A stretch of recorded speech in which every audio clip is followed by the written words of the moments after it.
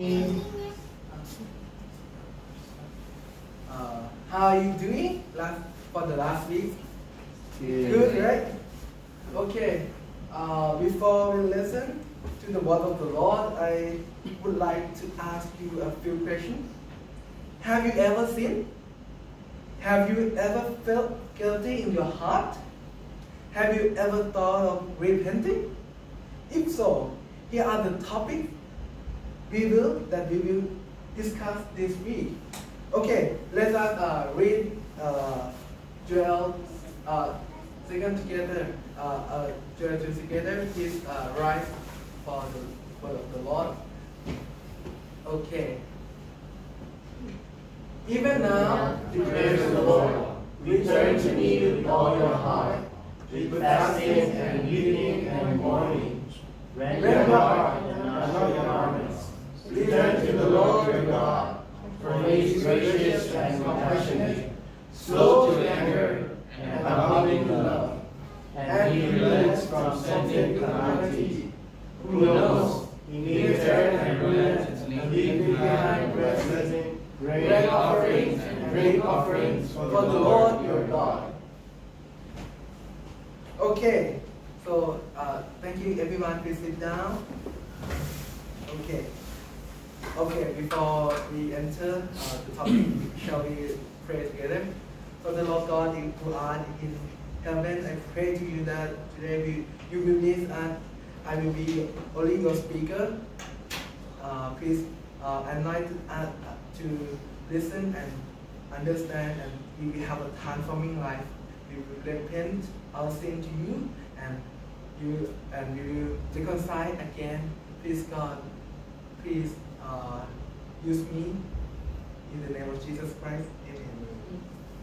First of all, let me explain about today's topic, Rend Your Heart. What does actually mean? This means being truly repentant of one's sin and having genuine change of heart. It's not just about feeling sad or remorseful. It is about deep sorrow for one's sin and the sincere desire to turn away from sin and return to God. As you can see right from the Psalm that David uttered, right? The sacrifice of God, broken spirit, broken and contrite heart. Oh God, you will despise. So this is the main topic for today. Is for truly sorry and repenting and have a back relationship with God again. So in Joel, in the verse 12, right? Even now declare the Lord, return to me with all your heart, with fasting and weeping and mourning. So what do we see here? From this word, we will see the word even now, right? The word even now, which indicates God's urgency in our return to Him. Why is urgent? The closer we are sin is the farther away we are from God. When we are far from God, we may experience guilt, loneliness, and bitterness. God doesn't want us to go to that. He calls us to turn our face back to Him. To be reconciled with Him, He calls us to fast, to weep, and to lament to Him. Okay, let's explore how we can truly focus on Him by, verse 13, right? Rend your heart and not your garment. Return to the Lord your God, for He is gracious and compassionate, slow to anger and abounding in love, and He relents from sending calamity. The first, rend your heart, means, as we have already explained, genuinely repenting of our sins and not just symbolically telling our call to show sorrow, anger, or guilt as the Jews used to do. Actually, for my recommend, don't tear your garment. It's expensive, right? Don't do that. Okay. God wants us to truly sincere in our repentance.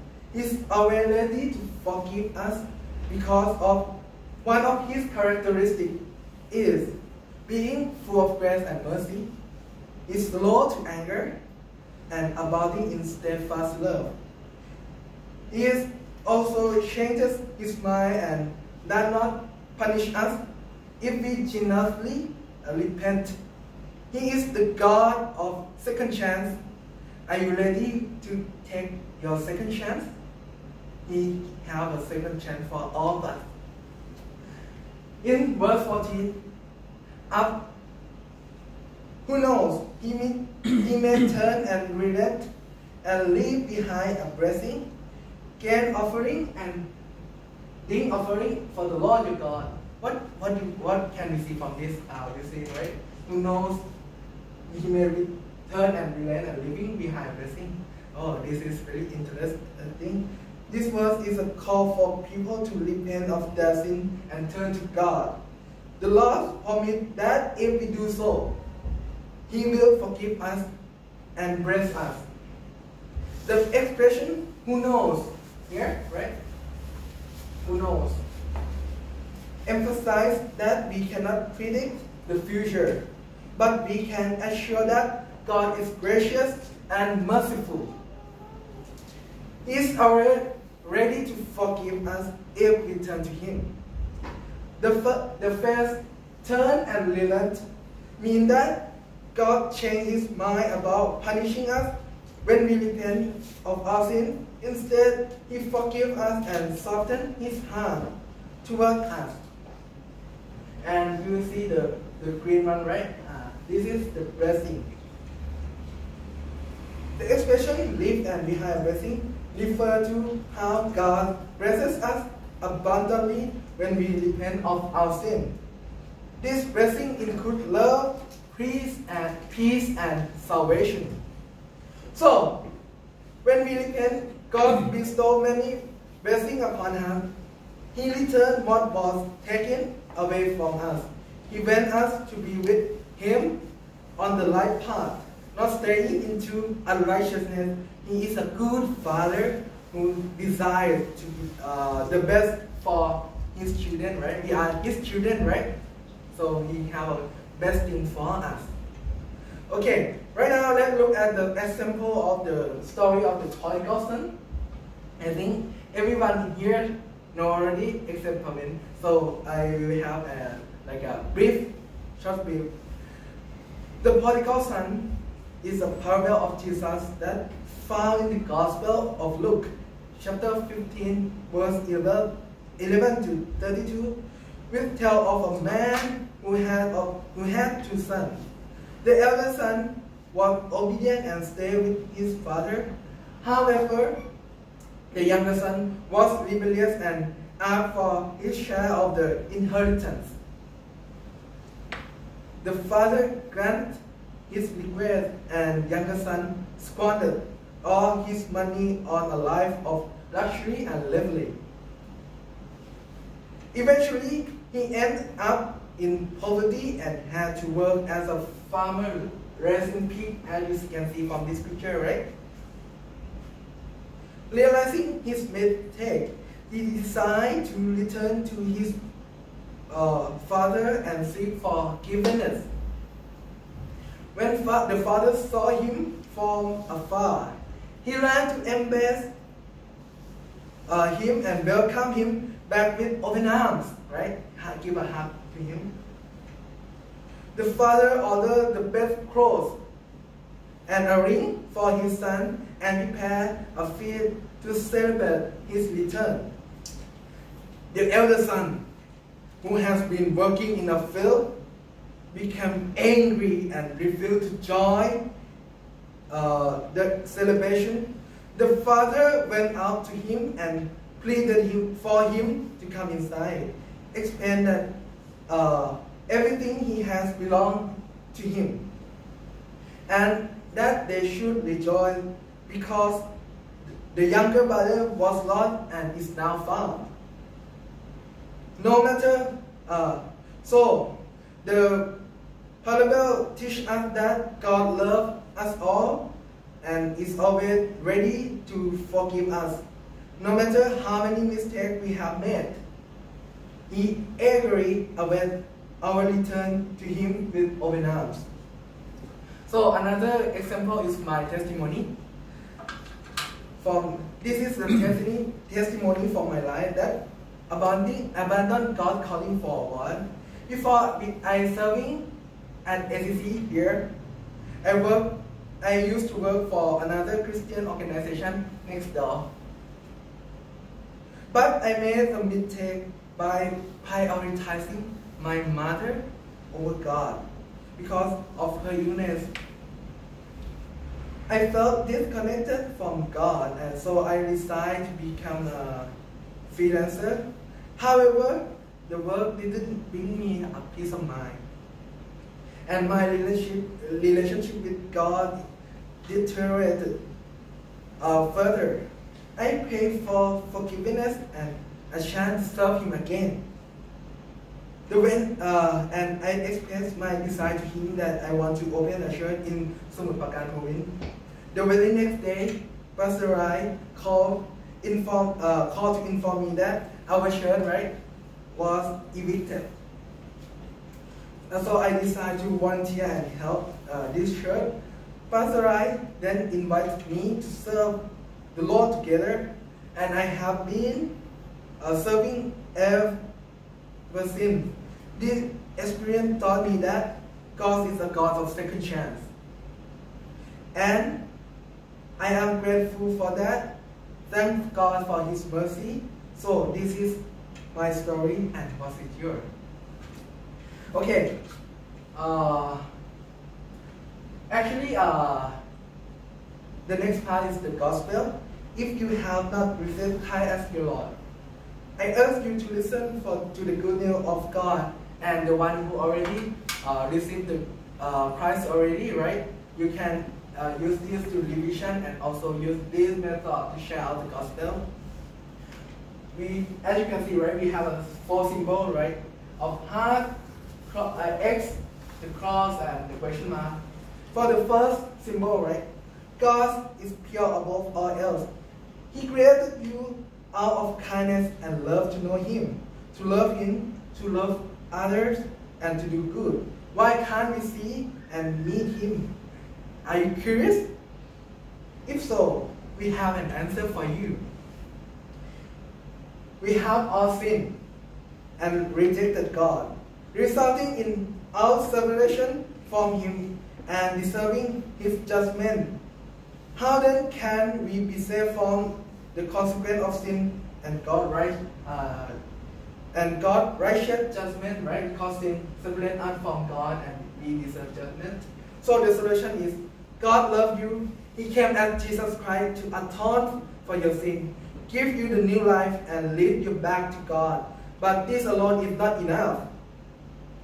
You must turn to Him from sin and trust in Jesus to redeem you from sin and live a new life in Him by repenting, believing, and receiving. So, right now, we have 2 choices, but actually the best choice is to repent and trust in Christ, So, what is God calling you now? How would you respond to Him? You can communicate with God through prayer. To be clear, prayer is not a chant or religion ritual. Prayer itself does not save you. But prayer is a straightforward way of communicating with God honestly. So if you are ready to repent of your sin and trust in Christ, you can call Him your Lord and God. So I will guide us to in prayer now. So this is a revision, Because all of us received Christ already, so we can revision again with Christ. Lord Jesus, I'm so sorry that I have sinned against you and others. I want to turn away from my sin and come back to you. Please forgive me, Lord, for all my sin. Thank you, Jesus, for loving me and dying on the cross to cleanse me from all my sin. I want to follow you as my Savior and Lord. Amen. So, if we go out, right, and you want to share gospel, just call me because I have an app. Actually, when I work in the old organization, right, we developed the app for sharing gospel with Jesus.net. So we have both Thai and English app. So you can download it in Google Play Store and iOS. So we will summarize. So in conclusion, right, in Joel 2:12-14, God calls us to repentance and promises reconciliation when we turn to Him. To repentance goes beyond words. It involves sincere change in mind and behavior. God's love and mercy motivate Him to offer revival. When we repent, God fills us with His. God fills us with His when we repent. So, I think everyone have do sin before, right? In our mind, right? Our word, our act, or not do anything is also sin, right? So, shall we confess to the Lord together? Father, Lord God, who art in heaven, I pray you. I'm really sorry what we done, what I done in the past. Father, Lord, I very sorry for my act, my heart that not obeyed you all the time. So God, please give us a repent. So please forgive us that what we're doing, and we will change. And because right now we to regenerate, turn back to you. Please God, please help us to let me in on your way, on your path. Please God, we pray in Jesus' name. Amen. So we have I have some question for reflection. To all of you today, you can use this for like in your small group, right? To have a worship together and just ask that what Joel challenge people to what that repent to God mean. And the second is, what promise does God make to the repentant?